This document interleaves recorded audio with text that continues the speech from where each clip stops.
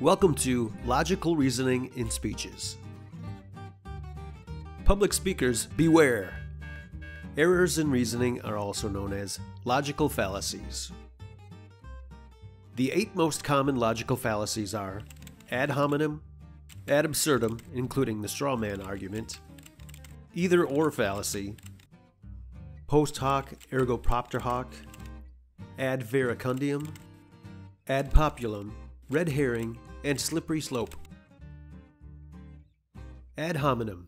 Speakers who use this technique attack the integrity of a person to weaken that person's argument.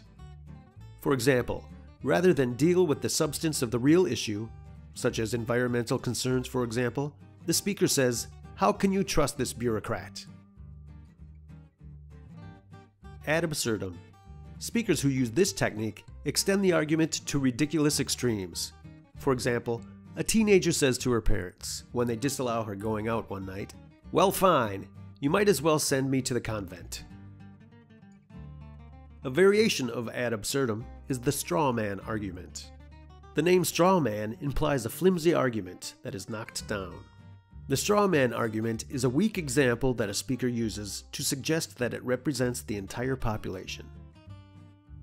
For example, some of our students don't own a computer. We shouldn't have students use computers in school. Either or fallacy. Speakers attempt to force a choice between 2 alternatives as if those are the only 2. For example, either we build a new school or our children will never go to college. Post hoc ergo propter hoc, better known as false cause. For example, if a black cat crosses your path and 5 minutes later you fall and break your arm, the cat was the cause of your bad luck. Ad verecundium.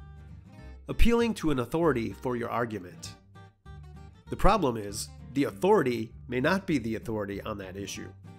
For example, remember years ago when then football player Joe Namath was endorsing a specific brand of pantyhose? Joe may not have been a real expert on that issue. Ad populum. Often called jumping on the bandwagon. For example, recall those conversations with your parents when you asked them if you could do something because all of your friends were. Their response may have been, "If they all jumped off a cliff, would you too?" Red herring. Fish has a strong odor. It is said that farmers in England used to drag a fish along the edge of the fields to keep hunters and hounds off track. Speakers who use the red herring technique divert attention from the subject of discussion.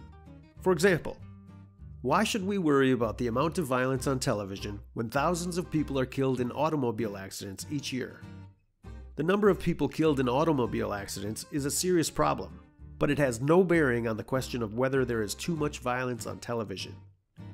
This is a red herring, or a stinky fish dragged across the trail to divert the attention from the real problem. Slippery slope. The fallacy lies within the assumption that point A leads to point B, then to point C, and so on. For example, if you require background checks on gun purchases, the next thing is registration, then outlaw ownership, then confiscation. You have just learned about 8 common logical fallacies. Logicians have identified in excess of 125 logical fallacies. This concludes this learning object on logical reasoning in speeches.